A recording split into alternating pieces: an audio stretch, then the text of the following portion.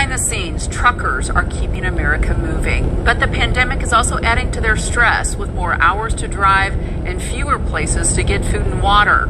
Fox Files investigator Chris Hayes looked into what they're facing. We're at the TA in Forestell, which is still open to travelers, but many truck stops are closed. We talked to families from both Missouri and Illinois about their increasing workload and fewer quality breaks.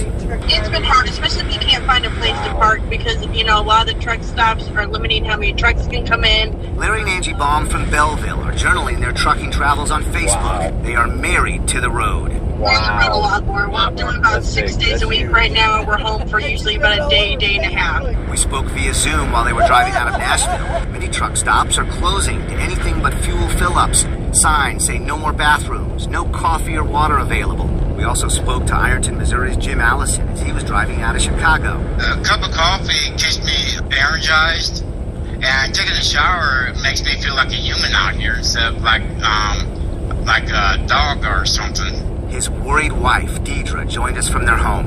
But they're not able to get food. Since they're out there bringing us the essential things that we need, it's kind of frustrating. Deidre says she's thankful for average citizens stepping up, like a Virginia couple who prepared free meals for truckers. A lot of waves, a lot of thumbs up, a lot of people honking for support. So the support for truckers is getting a lot better. I like that. The Baums have an advantage of being a team of 4. Yep. This one's Bandit, this one's Gizmo. They're brothers from 2 different litters. More important on the road now more than ever since they're cut off from human contact. With the route that we have, we're able to go see our children because we have one in Arizona and one in Florida.